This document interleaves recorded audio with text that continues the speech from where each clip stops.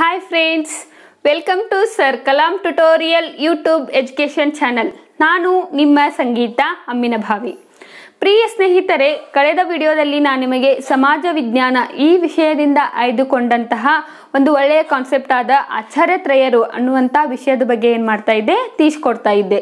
So ಈಗಾಗಲೇ ಶಂಕರಾಚಾರ್ಯರು, ರಾಮಾನುಜಾಚಾರ್ಯರು ಮತ್ತು ಮಧ್ವಾಚಾರ್ಯರ ಬಗ್ಗೆ ತಿಳ್ಕೊಂಡಿದ್ದೀವಿ. ಸೊ ಅವರ ಜೀವನ ಕ್ರಮ ಆಗಿರಬಹುದು, ಅವರ ಪ್ರತಿಪಾದಿಸಿರುವಂತಹ ಸಿದ್ಧಾಂತಗಳಾಗಿರಬಹುದು, ಅವರ ಕೃತಿಗಳು, ಆಮೇಲೆ ಅವರ ಒಂದು ಸಾಮಾಜಿಕ ಸುಧಾರಣೆಗಳು, ಇಷ್ಟು ವಿಷಯಗಳ ಬಗ್ಗೆ ನಾವೇನು ಮಾಡಿದ್ದೀವಿ, ಸಂಪೂರ್ಣವಾಗಿ ತಿಳ್ಕೊಂಡಿದ್ದೀವಿ.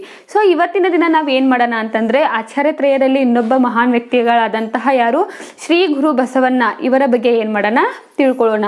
ಜನರಿಗೆ ಇವರು ಯಾವ ರೀತಿಯ ಒಂದು ಸಂದೇಶಗಳನ್ನು ವಚನಗಳ ಮೂಲಕ ತಿಳಿಸ್ಕೊಟ್ಟಿದ್ದಾರೆ ಅನ್ನೋದರ ವಿಷಯವನ್ನು ನಾವೇನು ಮಾಡೋಣ, ಇವತ್ತಿನ ದಿನ ತಿಳ್ಕೊಳ್ಳೋಣ. ಇವರ ಜೀವನ ಕ್ರಮ ಆಗಿರಬಹುದು, ಇವರು ಪ್ರತಿಪಾದಿಸಿರುವಂಥ ಸಿದ್ಧಾಂತ ಆಗಿರಬಹುದು, ಆಮೇಲೆ ಇವರ ಏನು ಅನುಭವ ಮಂಟಪದಲ್ಲಿ ಯಾವ ಯಾವ ಸುಧಾರಣೆಗಳನ್ನು ಮಾಡಿದ್ರು, ಆಮೇಲೆ ಪ್ರಧಾನಮಂತ್ರಿಗಳಾಗಿ ಯಾವ ಯಾವ ಸೇವೆಗಳನ್ನು ಕೈಗೊಂಡ್ರು ಅನ್ನುವಂಥ ವಿಷಯಗಳನ್ನು ಏನು ಮಾಡೋಣ, ಇವತ್ತಿನ ದಿನ ತಿಳ್ಕೊಳ್ಳೋಣ. ಸೊ ಮೊದಲಿಗೆ ಇವರ ಒಂದು ಕಾಲಾವಧಿ ನೋಡೋದಾತಂದರೆ 12ನೇ ಶತಮಾನ ಅಂತ ಸಾಮಾನ್ಯವಾಗಿ ಎಲ್ಲರೂ ಹೇಳ್ತೀವಿ. ಸೊ ಪರ್ಟಿಕ್ಯುಲರ್ ಆಗಿ ಒಂದು ಇಸ್ವಿ ಅಂತ ನೋಡಿದಾಗ ಇವರು ಸಾಲಿವಾಹನ ಶಕೆ 1132ರಲ್ಲಿ ಏನು ಮಾಡ್ತಾರೆ, ಬಿಜಾಪುರ ಜಿಲ್ಲೆಯ ಒಂದು ಬಸವನ ಭಾಗ್ಯವಾಡಿ ಅನ್ನುವಂಥ ಒಂದು ಪ್ರದೇಶದಲ್ಲಿ ಏನು ಮಾಡ್ತಾರೆ, ಜನಿಸ್ತಾರೆ. ಸೊ ಇವರ ತಂದೆ ಮಾದರಸ ಮತ್ತು ತಾಯಿ ಮಾದಲಾಂಬಿಕೆ. ಏನು ಚಿಕ್ಕ ವಯಸ್ಸಿನಲ್ಲೇ ಏನು ಮಾಡ್ತಾರೆ ಅಂತಂದರೆ, ಇವರು ವೇದವನ್ನಾಗಿರ್ಬೋದು, ವ್ಯಾಕರಣ ಆಗಿರಬಹುದು, ಅದೇ ರೀತಿ ತರ್ಕಶಾಸ್ತ್ರವನ್ನು ಏನು ಮಾಡ್ತಾರೆ, ಅಧ್ಯಯನವನ್ನು ಮಾಡ್ತಾರೆ. ಸುಮಾರು 8ನೇ ವಯಸ್ಸಿನಲ್ಲೇ ಏನು ಮಾಡ್ತಾರೆ ಅಂತಂದರೆ, ತಮ್ಮ ಜನಿವಾರವನ್ನು ಏನು ಮಾಡ್ತಾರೆ, ತೆಗೆದುಹಾಕಿ ನನಗೆ ಹುಟ್ಟಿದಾಗಲೇ ಲಿಂಗ ದೀಕ್ಷೆ ಆಗಿದೆ, ಸೊ ಉಪನಯನದ ಒಂದು ಅವಶ್ಯಕತೆ ನನಗೆ ಇಲ್ಲ ಅನ್ನುವಂಥ ಒಂದು 8ನೇ ವಯಸ್ಸಿನಲ್ಲೇ ಏನು ಮಾಡ್ತಾರೆ, ಇವರು ತೀಸ್ಕೊಡ್ತಾರೆ. ಸೊ ಇದಾದ ನಂತರ ಏನು ಮಾಡ್ತಾರೆ, ಅವರು ಕೂಡಲ ಸಂಗಮಕ್ಕೆ ತೆರಳಿ ಅಲ್ಲಿಯ ಒಬ್ಬ ಪ್ರಸಿದ್ಧ ವ್ಯಕ್ತಿಯಾದಂತಹ ಗುರುಮುನಿ ಅನ್ನುವಂಥ ಒಬ್ಬ ಮಹಾನ್ ವ್ಯಕ್ತಿ ಹತ್ರ ಏನು ಮಾಡ್ತಾರೆ, ಅನೇಕ ವಿದ್ಯಾಭ್ಯಾಸವನ್ನು ಪಡ್ಕೊಂಡು ಅದಾದ ನಂತರ ಏನು ಮಾಡ್ತಾರೆ, ಕಲಚೂರಿಗೆ ಬರ್ತಾರೆ. ಸೊ ಇಲ್ಲಿ ಏನು ಮಾಡ್ತಾರೆ ಅಂತಂದರೆ, ಕಲಚೂರಿಯ ಬಿಜ್ಜಳನ ಒಂದು ಆಸ್ಥಾನದಲ್ಲಿ ಏನು ಮಾಡ್ತಾರೆ, ಮೊದಲಿಗೆ ಕರನಿಕರಾಗಿ ಏನು ಮಾಡ್ತಾರೆ, ನೇಮಕವನ್ನು ಹೊಂದ್ತಾರೆ. ಸೊ ಇದಾದ ನಂತರ ಯಾರು, ಸಿದ್ದರಾಮ ಅನ್ನುವಂಥ ವ್ಯಕ್ತಿಯ ಒಂದು, ಅಂದರೆ ಅವರು ಪ್ರಧಾನಮಂತ್ರಿ ಆಗಿರ್ತಾರೆ ಆ ಒಂದು ಸಮಯದಲ್ಲಿ. ಈ ಸಿದ್ದರಾಮರ ಒಂದು ಮರಣದ ನಂತರ ಏನು ಮಾಡ್ತಾರೆ, ಯಾರು ಬಸವಣ್ಣವರು ಪ್ರಧಾನಮಂತ್ರಿಯಾಗಿ ಅಧಿಕಾರವನ್ನು ಸ್ವೀಕಾರ ಮಾಡ್ತಾರೆ. ಸೊ ಅಧಿಕಾರವನ್ನು ಸ್ವೀಕಾರ ಮಾಡಿದ ನಂತರ ಏನು ಮಾಡ್ತಾರೆ, ಸಾಮಾಜಿಕವಾಗಿ ಏನು ಮಾಡ್ತಾರೆ, ಅನೇಕ ಸುಧಾರಣೆಗಳನ್ನು ಕೈಗೊಳ್ಳುತ್ತಾರೆ. ಸೊ ಇಲ್ಲಿ ಜಾತಿ ಪದ್ಧತಿ ಆಗಿರಬಹುದು, ಮೂಢನಂಬಿಕೆ ಆಗಿರಬಹುದು, ಬಹುದೇವರ ಒಂದು ಆರಾಧನೆ ಆಗಿರಬಹುದು, ಮೂರ್ತಿ ಪೂಜೆ ಆಗಿರಬಹುದು, ಆಮೇಲೆ ಅಂತರ್ಜಾತಿ ವಿವಾಹ ಆಗಿರ್ಬೋದು. ಅಂತರ್ಜಾತೀಯ ವಿವಾಹಕ್ಕೆ ಏನು ಮಾಡ್ತಾರೆ, ಇವರು ಏನು ಮಾಡ್ತಾರೆ, ಪ್ರೋತ್ಸಾಹನ ಮಾಡ್ತಾರೆ. ಸೊ ಇಲ್ಲಿ ಪ್ರಾಣಿ ಬಲಿ ಆಗಿರ್ಬೋದು, ಇವನ್ನೆಲ್ಲ ಏನು ಮಾಡ್ತಾರೆ, ನಿರ್ಮೂಲನೆ ಮಾಡೋಕ್ಕೆ ಒಪ್ಪಣವನ್ನು ತೊಡ್ತಾರೆ. ಸೊ ಇಂತಹ ಮಹಾನ್ ವ್ಯಕ್ತಿ ಏನು ಮಾಡ್ತಾರೆ, ಅನೇಕ ಪ್ರದೇಶಗಳಿಗೆ ಸಂಚಾರ ಕೈಗೊಂಡು ತಮ್ಮ ವಚನಗಳ ಮೂಲಕ ಏನು ಮಾಡ್ತಾರೆ, ಜನರಿಗೆ ಒಂದು ಹಿತೋಪದೇಶವನ್ನು ನೀಡೋದಕ್ಕೆ ಸ್ಟಾರ್ಟ್ ಮಾಡ್ತಾರೆ. ಸೊ ಇದಾದ ನಂತರ ಹೇಳಿದಾಗೆ ಅಂತರ್ಜಾತಿ ವಿವಾಹಕ್ಕೆ ಏನು ಮಾಡ್ತಾರೆ, ಹೆಚ್ಚಿನ ಪ್ರೋತ್ಸಾಹವನ್ನು ಕೊಡ್ತಾರೆ.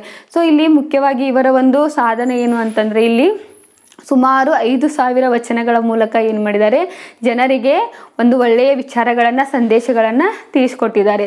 ಸೊ ಪ್ರಾಣಿ ಬಲಿಯನ್ನು ಏನು ಮಾಡಿದ್ದಾರೆ, ಇವರು ತಿರಸ್ಕಾರ ಮಾಡಿದ್ದಾರೆ. ಸೊ ಅದನ್ನು ಏನು ಮಾಡಿದ್ದಾರೆ, ಇಲ್ಲಿ ದಯವೇ ಧರ್ಮದ ಮೂಲವಯ್ಯ ಅನ್ನುವಂಥ ಒಂದು ವಿಚಾರ ಹೇಳುವ ಮೂಲಕ ಏನು ಮಾಡಿದ್ದಾರೆ, ಪ್ರಾಣಿ ಬಲಿಯನ್ನು ಏನು ಮಾಡಿದ್ದಾರೆ, ನಿರ್ಮೂಲನೆಗೆ ಏನು ಮಾಡಿದ್ದಾರೆ, ಇವರು ಹೆಚ್ಚಿನ ಒಂದು ಮಹತ್ವವನ್ನೇ ಕೊಟ್ಟಿದ್ರು ಅಂತಾನೆ ಹೇಳ್ತೀವಿ. ಸೊ ಇದಾದ ನಂತರ ಅಂತರ್ಜಾತೀಯ ವಿವಾಹಕ್ಕೆ ಪ್ರೋತ್ಸಾಹವನ್ನು ನೀಡಿದ್ರು. ಇಲ್ಲಿ ಏನು ಮಾಡ್ತಾರೆ ಅಂತಂದ್ರೆ, ಒಬ್ಬ ಬ್ರಾಹ್ಮಣನ ಒಂದು ಹುಡುಗಿಗೆ, ಆಮೇಲೆ ಯಾರೋ ಒಂದು ಹರಿಜನನ ಹುಡುಗನಿಗೆ ಏನು ಮಾಡ್ತಾರೆ, ವಿವಾಹವನ್ನು ಮಾಡೋದ್ರ ಮೂಲಕ ಏನು ಮಾಡ್ತಾರೆ, ಜಾತಿ ಒಂದು ಪದ್ಧತಿಯನ್ನು ಏನು ಮಾಡ್ತಾರೆ, ಇಲ್ಲಿ ನಿರ್ಮೂಲನೆ ಮಾಡೋಕ್ಕೆ ಹೋರಾಡ್ತಾರೆ. ಸೊ ಇದಾದ ನಂತರ ಏನು ಮಾಡ್ತಾರೆ ಅಂತಂದರೆ, ಅನುಭವ ಮಂಟಪವನ್ನು ಸ್ಟಾರ್ಟ್ ಮಾಡ್ತಾರೆ. ಸೊ ಅನುಭವ ಮಂಟಪನ ಎಲ್ಲಿ ಅಂತಂದರೆ, ಕಲ್ಯಾಣ ಅನ್ನುವಂಥ ಒಂದು ಪ್ರದೇಶದಲ್ಲಿ ಏನು ಮಾಡ್ತಾರೆ, ಅನುಭವ ಮಂಟಪವನ್ನು ಸ್ಟಾರ್ಟ್ ಮಾಡ್ತಾರೆ. ಇಲ್ಲಿ ಏನು ಮಾಡ್ತಾರೆ ಅಂತಂದರೆ, ಅನೇಕ ಧರ್ಮಗೋಷ್ಠಿಗಳನ್ನು ರಚಿಸುವುದಾಗಿರ್ಬೋದು, ಆಮೇಲೆ ಸಾಮಾಜಿಕವಾಗಿ, ಧಾರ್ಮಿಕವಾಗಿ ಯಾವುದೇ ಸಮಸ್ಯೆಗಳು ಬಂದು ಅಂತಂದರೆ ಅದರ ಒಂದು ವಿಚಾರ ಆಗಿರ್ಬೋದು, ಆಮೇಲೆ ಯಾವುದಾದ್ರೂ ಆ ಒಂದು ವಿಷಯಕ್ಕೆ ಸಂಬಂಧಪಟ್ಟಂಥ ಸಮಸ್ಯೆಗಳು ಏನಾದರೂ ಇದ್ದು ಅಂದರೆ ಅದರ ಒಂದು ಚರ್ಚೆ ಆಗಿರ್ಬೋದು, ಅದಕ್ಕೆ ಒಂದು ಪರಿಹಾರಗಳನ್ನು ಏನು ಮಾಡ್ತಿದ್ರು, ಈ ಒಂದು ಎಲ್ಲಿ ಅನುಭವ ಮಂಟಪದಲ್ಲಿ ಮಾಡ್ತಿದ್ರು ಅಂತಲೇ ಹೇಳ್ಬೋದು. ಸೊ ಈ ಒಂದು ಧರ್ಮಗೋಷ್ಠಿಯ ಒಂದು ಅಧ್ಯಕ್ಷತೆಯನ್ನು ಮುಖ್ಯವಾಗಿ ಯಾರು, ಅಲ್ಲಮ ಪ್ರಭುಗಳು ಏನು ಮಾಡ್ತಿದ್ರು, ವಹಿಸ್ಕೊಳ್ತಾ ಇದ್ರು. ಸೊ ಈ ಅಲ್ಲಮ ಪ್ರಭುಗಳು ಅಲ್ಲದೆ ಈ ಒಂದು ಅನುಭವ ಮಂಟಪದಲ್ಲಿ ಇನ್ನೂ ಅನೇಕ ಮಹಾನ್ ವಚನಕಾರರು ಇದ್ರು ಅಂತಾನೆ ಹೇಳ್ತೀವಿ. ಸೊ ಅಲ್ಲಿ ನೋಡೋದಾತಂತಂದರೆ ನಾವು ಚನ್ನಬಸವಣ್ಣ ಆಗಿರ್ಬೋದು, ಆಮೇಲೆ ಸಿದ್ದರಾಮಯ್ಯ ಆಗಿರ್ಬೋದು, ಅಂಬಿಗರ ಚೌಡಯ್ಯ ಆಗಿರ್ಬೋದು, ಮಾದರ ಚೆನ್ನಯ್ಯ ಆಗಿರ್ಬೋದು, ಆಮೇಲೆ ನಮ್ಮ ಅಕ್ಕ ಮಹಾದೇವಿ ಆಗಿರ್ಬೋದು, ನೀಲಾಂಬಿಕಾ, ಆಮೇಲೆ ಲಕ್ಕಮ್ಮ, ಆಮೇಲೆ ಇನ್ನೂ ಅನೇಕ ಮಹಾನ್ ವ್ಯಕ್ತಿಗಳು ಏನು ಮಾಡಿದ್ದಾರೆ ಈ ಒಂದು ಕಲ್ಯಾಣದಲ್ಲಿ ಅಂದರೆ ಅನುಭವ ಮಂಟಪದಲ್ಲಿ ಇದ್ರು ಅಂತಾನೆ ಹೇಳ್ತೀವಿ. ಸೊ ಇಂತಹ ಒಂದು ಮಹಾನ್ ವ್ಯಕ್ತಿಗಳನ್ನ ಹೊಂದಿರುವಂತಹ ಅನುಭವ ಮಂಟಪ ಏನಾಗಿತ್ತು ಅಂತಂದರೆ ಆವಾಗಿನ ಕಾಲದಲ್ಲಿ ಒಂದು ಸಾಂಸ್ಕೃತಿಕ ಒಂದು ಕೇಂದ್ರ ಆಗಿಯೇ ಮಾರ್ಪಾಟಾಗಿತ್ತು ಅಂತಾನೆ ಹೇಳ್ತೀವಿ. ಸೊ ಇಷ್ಟು ವಿಚಾರಗಳನ್ನು ಏನು ಮಾಡ್ತೀವಿ ನಾವು ಎಲ್ಲಿ ಅಂತಂದರೆ ಈ ಅನುಭವ ಮಂಟಪದಲ್ಲಿ ನೋಡ್ತೀವಿ. ಇನ್ನು ಇವರು ಪ್ರತಿಪಾದಿಸಿರುವಂಥ ಸಿದ್ಧಾಂತವನ್ನು ನೋಡೋದಾತಂದರೆ ಅದು ಶಕ್ತಿ ವಿಶಿಷ್ಟಾದ್ವೈತ ಅಂತ ಹೇಳ್ತೀವಿ. ಶಕ್ತಿ ವಿಶಿಷ್ಟಾದ್ವೈತ ಅಂತಂದರೆ ಈ ಒಂದು ಸಿದ್ಧಾಂತದಲ್ಲಿ ಏನಾಗಿದೆ ಅಂತಂದರೆ ಲಿಂಗ ಪೂಜೆಗೆ ಒಂದು ಹೆಚ್ಚಿನ ಆದ್ಯತೆಯನ್ನು ಕೊಟ್ಟಿದ್ದಾರೆ ಅಂತ ಹೇಳ್ತೀವಿ. ಸೊ ಇಲ್ಲಿ ಲಿಂಗ ಪೂಜೆ ಅಂತಂದರೆ ಶಿವನ ಒಂದು ಆರಾಧನೆಗೆ ಹೆಚ್ಚಿನ ಪ್ರೋತ್ಸಾಹವನ್ನು ಕೊಟ್ಟಿದ್ದಾರೆ ಅಂತಾನೆ ಹೇಳ್ತೀವಿ. ಸೊ ಇಲ್ಲಿ ಲಿಂಗ ಅಂತಂದರೆ ಪರಮಾತ್ಮ, ಆಮೇಲೆ ಅಂಗ ಅಂತಂದರೆ ಜೀವಾತ್ಮ. ಈ ಅಂಗದಿಂದ ನಾವೇನು ಮಾಡಬೇಕು ಅಂತಂದರೆ ಲಿಂಗ ಪೂಜೆಯನ್ನು ಮಾಡಬೇಕು. ಸೊ ಇದರಿಂದ ಏನಾಗುತ್ತೆ ಅಂದರೆ ನಾವು ಮೋಕ್ಷಕ್ಕೆ ಒಂದು ದಾರಿ ಅಂತಾನೆ ಹೇಳ್ತೀವಿ. ಭಕ್ತಿ ಮಾರ್ಗವೇ ಏನಾಗಿದೆ ಮೋಕ್ಷವನ್ನು ಕಾಣಕ್ಕೆ ಒಂದು ಮಾರ್ಗ ಅಂತ ಯಾರು ಬಸವಣ್ಣವರು ತೀಸ್ಕೊಟ್ಟಿದ್ದಾರೆ. ಸೊ ಇದಲ್ಲದೆ ಏನು ಮಾಡಿದ್ದಾರೆ ಅಂತಂದರೆ ಮುಖ್ಯವಾಗಿ ಅಷ್ಟಾವರಣ ಅನ್ನುವಂತಹ 8 ವಿಧಾನಗಳನ್ನು ತೀಸ್ಕೊಟ್ಟಿದ್ದಾರೆ. ಅಲ್ಲಿ ನಾವು ಯಾವ ಥರ ಲಿಂಗ ಪೂಜೆಯನ್ನು ಮಾಡಬೇಕು, ಶಿವನ ಆರಾಧನೆ ಯಾವ ಥರ ಮಾಡಬೇಕು ಅನ್ನುವಂತಹ ಈ 8 ಏನು ಒಂದು ವಿಧಗಳಲ್ಲಿ ಏನು ಮಾಡಿದ್ದಾರೆ ತೀಸ್ಕೊಟ್ಟಿದ್ದಾರೆ. ಅದರಲ್ಲಿ ಒಂದು ಗುರುವಿಗೆ ನಮನ ಸಲ್ಲಿಸೋದಾಗಿರಬಹುದು, ಆಮೇಲೆ ವಿಭೂತಿ ಧರಿಸೋದಾಗಿರಬಹುದು, ರುದ್ರಾಕ್ಷಿ ಧರಿಸೋದಾಗಿರಬಹುದು, ಆಮೇಲೆ ನಮ ಶಿವಾಯ ಅನ್ನುವಂಥ ಪಂಚಾಕ್ಷರವನ್ನು ಪಠಿಸೋದಾಗಿರಬಹುದು. ಇಂತಹ ಅನೇಕ ಒಂದು ಅಂದರೆ 8 ವಿಚಾರಗಳ 8 ವಾಕ್ಯಗಳನ್ನು ಏನು ಮಾಡಿದ್ದಾರೆ ಅವರು ತೀಸ್ಕೊಟ್ಟಿದ್ದಾರೆ. ಅಂದರೆ ಲಿಂಗ ಪೂಜೆ ಮಾಡುವ ಸಂದರ್ಭದಲ್ಲಿ ಶಿವನವನ್ನು ನಾವು ಯಾವ ರೀತಿ ಆರಾಧನೆ ಮಾಡಬೇಕು, ಆತನ ಒಲಿಸಿಕೊಳ್ಳುವಂತಹ ಒಂದು ಮಾರ್ಗ ಅಂತಂದರೆ ಈ ಒಂದು ವಿಚಾರದಿಂದ ಅಂತ ಏನು ಮಾಡಿದ್ದಾರೆ ಅವರು ತೀಸ್ಕೊಟ್ಟಿದ್ದಾರೆ. ಇಷ್ಟು ವಿಚಾರಗಳನ್ನು ಹೇಳಿದ ನಂತರ ಏನು ಮಾಡ್ತಾರೆ ಇವರು ಕಲ್ಯಾಣದಲ್ಲಿ ಒಂದು ಕ್ರಾಂತಿಯನ್ನು ಎದುರಿಸ್ತಾರೆ. ಸೊ ಇಲ್ಲಿ ಕಲ್ಯಾಣದ ಕ್ರಾಂತಿ ಅಂತಂದ್ರೆ ಏನು, ಇವರ ಒಂದು ಧಾರ್ಮಿಕ ಸುಧಾರಣೆಗಳನ್ನು ಕಂಡು ಸಂಪ್ರದಾಯಸ್ಥರಿಗೆ ಏನಾಗುತ್ತೆ ಅಂತಂದರೆ ಇವರ ಮೇಲೆ ಒಂದು ವೈಮನಸ್ಸು ಸ್ಟಾರ್ಟ್ ಆಗುತ್ತೆ. ಸೊ ಇವರ ಅನೇಕ ವಿಚಾರಗಳನ್ನು ಆಮೇಲೆ ಇವರ ಒಂದು ಏನೋ ಧರ್ಮದಿಂದ ಮಾಡುವಂಥ ಕೆಲಸ ಅವರಿಗೆ ತಪ್ಪಾಗಿ ಕಂಡುಬಂದು ಏನು ಮಾಡ್ತಾರೆ ಅಂತಂದರೆ ಬಿಜ್ಜಳನಲ್ಲಿ ಏನು ಮಾಡ್ತಾರೆ ದೂರುಗಳನ್ನು ಸಲ್ಲಿಸ್ತಾರೆ. ಸೊ ಇದರಿಂದ ಮನನೊಂದಂತಹ ಒಂದು ಸಂಪ್ರದಾಯಸ್ಥ ವ್ಯಕ್ತಿಗಳಿಗೆ ಒಂದು ಸಮಾಧಾನ ಮಾಡುವ ಸಲುವಾಗಿ ಏನು ಮಾಡ್ತಾರೆ ಈ ಅಂತರ್ಜಾತಿ ವಿವಾಹ ಮಾಡಿರುವಂತಹ ಈ ಹರಳೆಯ ಆಗಿರ್ಬೋದು, ಆಮೇಲೆ ಮದುವೆಯ ಆಗಿರ್ಬೋದು, ಇವರನ್ನು ಮರಣದಂಡನೆಗೆ ಗುರಿ ಮಾಡ್ತಾರೆ. ಇದಾದ ನಂತರ ಅವರ ಮಕ್ಕಳಿಗೆ ಏನು ಮಾಡ್ತಾರೆ ಅಂದರೆ ಕಣ್ಣುಗಳನ್ನು ಕೀಳಿಸ್ತಾರೆ. ಸೊ ಇಲ್ಲಿ ಏನಾಗುತ್ತೆ ಅಂತಂದರೆ ಈ ವಿಚಾರದಿಂದ ಕಲ್ಯಾಣದಲ್ಲಿ ಏನಾಗುತ್ತೆ ಒಂದು ಕ್ರಾಂತಿಯೇ ಆಗುತ್ತೆ ಅಂತ ಹೇಳ್ತೀವಿ. ಸೊ ಈ ಕ್ರಾಂತಿಯಿಂದ ಏನಾಗುತ್ತೆ ಅಂತಂದರೆ ಅನೇಕ ಬಿಜ್ಜಳನಲ್ಲಿ ಅನೇಕ ದೂರುಗಳು ಬರುತ್ತೆ. ಸೊ ಬಿಜ್ಜಳನಲ್ಲಿ ಏನಾಗುತ್ತೆ ಅಂತಂದರೆ ಆತನ ಒಂದು ಕೊಲೆನೂ ಕೂಡ ಇಲ್ಲೇ ಆಗುತ್ತೆ. ಸೊ ಆತನ ಕೊಲೆ ಆದ ನಂತರ ಏನಾಗುತ್ತೆ ಅಂತಂದರೆ ಇದರ ಮನನೊಂದಂತಹ ಬಸವಣ್ಣವರು ಏನು ಮಾಡ್ತಾರೆ ಕೂಡಲ ಸಂಗಮಕ್ಕೆ ತೆರಳಿ ಅಲ್ಲಿ ಸಾಲಿವಾನ ಶಕೆ ಎಷ್ಟು 1168ರಲ್ಲಿ ಏನಾಗುತ್ತೆ ಅಂತಂದರೆ ಮರನಲ್ಲ ಐಕ್ಯರಾದರು ಅಂತಾನೆ ಹೇಳ್ತೀವಿ. ಸೊ ಇಷ್ಟು ವಿಚಾರಗಳನ್ನು ಏನು ಮಾಡಿದ್ದಾರೆ ಕಲ್ಯಾಣದಲ್ಲಿ ಕ್ರಾಂತಿಗೆ ಒಂದು ಇದು ಎಡೆ ಮಾಡಿಕೊಟ್ಟಿತ್ತು ಅಂತಾನೆ ಹೇಳ್ತೀವಿ. ಇಂತಹ ಮಹಾನ್ ವ್ಯಕ್ತಿಗಳು ಏನು ಮಾಡ್ತಾರೆ ಅಂತಂದರೆ ಸುಮಾರು 5000 ವಚನಗಳನ್ನು ರಚಿಸಿದ್ದಾರೆ. ಸೊ ಅಲ್ಲಿ ಏನಾಗಿತ್ತು ಅಂದರೆ ಈ ಒಂದು ವಚನಗಳೇನಾಗಿದೆ ಅಂತಂದರೆ ಕನ್ನಡ ಸಾಹಿತ್ಯದಲ್ಲಿ ಒಂದು ವಿಶಿಷ್ಟ ಪ್ರಕಾರಗಳನ್ನು ನಾವು ಕಾಣ್ಬೋದು ಅಂತ ಹೇಳ್ತೀವಿ.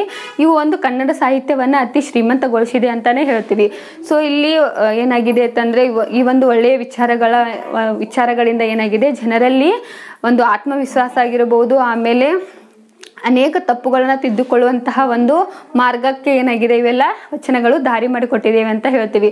ಸೊ ಅದರಲ್ಲಿ ಪ್ರಸಿದ್ಧವಾದಂತಹ ವಚನಗಳಂತಂದರೆ ದೈವೇ ಧರ್ಮದ ಮೂಲವಯ್ಯ ಈ ಒಂದು ವಾಕ್ಯ ಆಗಿರಬಹುದು, ಆಮೇಲೆ ಅರಿವೇ ಗುರು ಆಗಿರಬಹುದು, ಆಮೇಲೆ ಯಾವುದು ಅಂತಂದರೆ ಕಳಬೇಡ ಕೊಲಬೇಡ ಹುಷಿಯ ನುಡಿಯಲು ಬೇಡ, ಮುನಿಯ ಬೇಡ ಅನ್ಯರಿಗೆ ಅಸಹ್ಯ ಪಡಬೇಡ, ತನ್ನ ಬನ್ನಿಸಬೇಡ ಇದಿರು ಅಳೆಯಲು ಬೇಡ, ಇದೇ ಅಂತರಂಗ ಶುದ್ಧಿ ಇದೇ ಬಹಿರಂಗ ಶುದ್ಧಿ ಇದೇ ನಮ್ಮ ಕೂಡಲ ಸಂಗಮ ದೇವನೊಲಿಸುವಂತಹ ಪರಿ.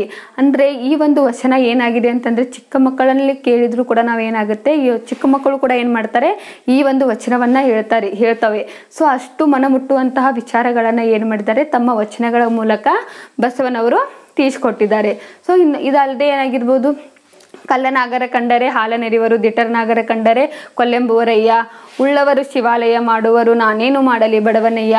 ಇಂತಹ ಒಳ್ಳೆಯ ಸಂದೇಶಗಳನ್ನು ಏನು ಮಾಡಿದ್ದಾರೆ ಜನರಿಗೆ ತಮ್ಮ ವಚನಗಳ ಮೂಲಕ ತೀಸ್ಕೊಡೋದಲ್ಲದೆ ತಮ್ಮ ವಿಚಾರಗಳನ್ನು ಏನು ಮಾಡಿದ್ದಾರೆ ಅದರ ಮೂಲಕ ತಿಳಿಸಿದ್ದಾರೆ ಅಂತಲೇ ಹೇಳ್ತೀವಿ.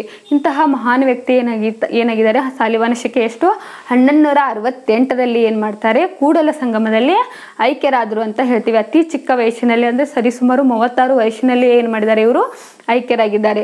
ಸೊ ಅಷ್ಟು ಚಿಕ್ಕ ವಯಸ್ಸಿನಲ್ಲಿಯೇ ಸಾಮಾಜಿಕವಾಗಿ ಆಗಿರ್ಬೋದು, ಧಾರ್ಮಿಕವಾಗಿ ಆಗಿರ್ಬೋದು, ಇನ್ನು ನೈತಿಕವಾಗಿ ಆಗಿರ್ಬೋದು ಎಲ್ಲ ವಿಚಾರದಲ್ಲಿ ಏನು ಮಾಡಿದ್ದಾರೆ ಅವರು ಒಂದು ವಿಚಾರವನ್ನು ಜನರಿಗೆ ತಿಳಿಸ್ಕೊಟ್ಟಿದ್ದಾರೆ.